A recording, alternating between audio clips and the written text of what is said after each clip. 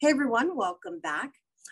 All New York City students are officially back to school, and we're all still dealing with the mental impact of COVID-19. So the Bronx Can, a non-for-profit organization, is holding a back-to-school creative writing workshop for high schoolers that will allow them to release the chaos of 2020 on paper. And joining us to tell us more, we welcome the Bronx Can founder and executive director, Jenn Fernandez. Hello, Jenn. Welcome. Hi, Rhina. Thanks for having me. Happy to be here. Yeah, we're happy to have you. And we are so excited about this initiative you've chosen to take on. First, I'd love to open up with asking why the high schoolers, right? No, because they're the ones that always feel misunderstood. So I think it's a great choice of demographics, but just why did you choose the high schoolers? Yeah, I remember my high school years. I remember those moments of feeling alone, of feeling isolated. And so the high school demographic is something that I particularly take to. Those years of like social anxiety and peer pressure and bullying and now social media, it has exacerbated whatever pressure that we've probably felt when we were kids, it has increased. And so I think that that's a demographic that can't be overlooked and we need to pay attention to and care for.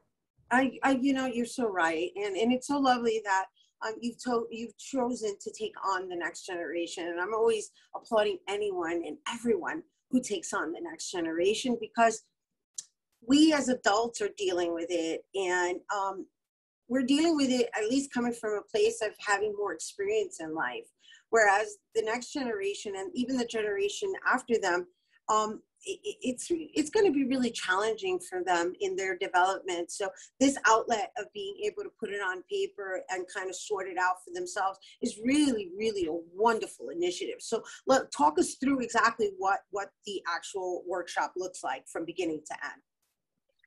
Sure. So part of what I say is that I want to be the person that I needed when I was younger. And so I know I needed a caring adult, someone to guide me through whatever emotions I was dealing with. And my parents went through a divorce and it was really difficult for me. And so things like that. And so the workshop will start with just welcoming them in, and with whatever music in the background, and we'll do writing prompts. So I'm using culturally relevant poetry, music, things that speak to the youth that is relevant, right? So we're not going back to Henrik Ibsen like I did in high school or something, and a dollhouse, which is great literature, but the youth need to relate to the material. So it's culturally relevant writing prompts, and that will guide them through writing. We'll do an icebreaker to make them feel comfortable and at ease with one another. And when they're ready, and if they're ready, they can share it out. There's something that happens when you get the thoughts and the anxiety out of your head, out of your body, and onto paper. And when you speak it forth, right? There's power, there's healing, there's freedom. And so that's the space that I want to create, and that's done with intentionality. And there's back to school kits, there will be food. It's held at a local venue, Boogie Down Grind Cafe. I'm sure you're familiar with it. In an outdoor space, so it'll be socially distanced and safe.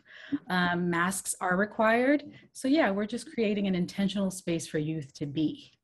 It's wonderful. And so how frequent would they be meeting up to participate in this workshop? Yeah, so this is the launch event. We're doing one every month through the end of the year, and there'll be group mentoring as well, because the Bronx Can is a creative writing and group mentoring workshop. So the idea is to expose them to their inner world and their outer world, create access to people, increase their network, and expose them to things beyond their zip code. So when you say once a month, are you saying this is an annual workshop that is once a month attendance? I just want clarity. Yeah, so it's a 15-session curriculum. And so when I partner up with the schools, it will go through a semester. But since I don't have any partnerships at the moment, we'll be doing them once a month. And you're actually holding them, or the Boogie Down Grind is actually hosting you for the time being, right? Because that outdoor space, which is lovely and also welcoming and very urban. And again, going back to the high schoolers, it has to be trendy, to get them enrolled. Yeah. And I love that we get to partner with the Bronx venue, right? part of my frustration was like, I don't want to go to Harlem. I don't want to go to Brooklyn. I want to do it here in my hometown, especially with the title, you know, the Bronx Can. So yeah, the Bronx can support small businesses in the Bronx. Yeah. All right. So when does it start? How many people is it limited to? Is there a limitation? And is there registration required? Yes, registration is required to attend. There is an Eventbrite link listed on the website, thebronxcan.org, and it's limited to 15 young people because we want to create a space of intimacy. The larger the group, the more hesitant people are in sharing. So right now it's capped at 15, and there is a waiting list. So if more people sign up, they can attend the next one. And so you said high schoolers. So what's the age range that we're looking at? 14, 19 years old. 14 to 19. Yes. Yeah. And so you did mention that the style is cultural, but are you going to be visiting different genres? It's mostly poetry and music. Okay. Those are the areas that I particularly specialize in. When we get teaching artists, they can bring in different genres, right? But I'm sticking to what I know, and that's poetry and music. And so using that, and that's also what they relate to. And it's writers like Elizabeth Acevedo, Elizabeth Velasquez, who's just coming out with a book, Clint Smith. They write about these deep social issues that they can relate to. And so tying that to their lives is the goal here. Yeah, we just had Elizabeth Velasquez on last week. Oh, fun. I love it. For her book release, when we make it, right? And so how long of a sessions are these workshops? Yeah, they go an hour and a half. An hour and a half. So for Saturday, I set it for 1 to 3 because, you know, welcoming people in, allowing time for whatever issues people may have, and just setting the tone and setting the space. So it's from 1 to 3 on Saturday, the 25th.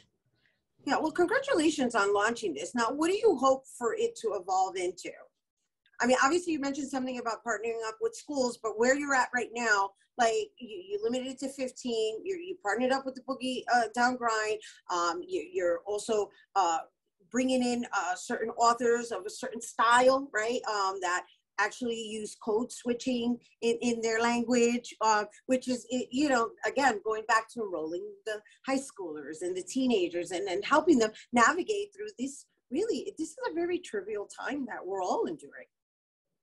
Right.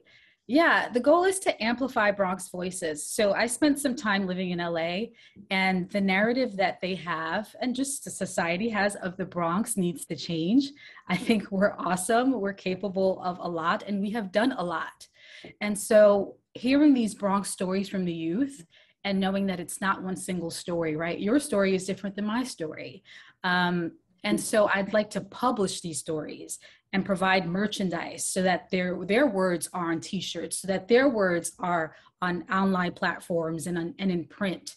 So it's really amplifying their voice and their stories, not fiction, but their genuine, real stories.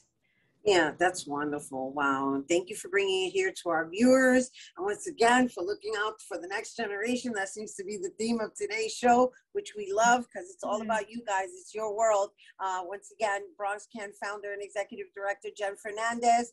And if you're interested in registering, for the Bronx Can mental health writing workshop, for high schoolers only, you got to visit bronxcan.org or you can visit them on IG and FB at the Bronx Can. All right, we have to take a quick break, but when we return, we're going to hear about a theatrical monologues, I should say, celebrating statue-worthy women. Don't go anywhere.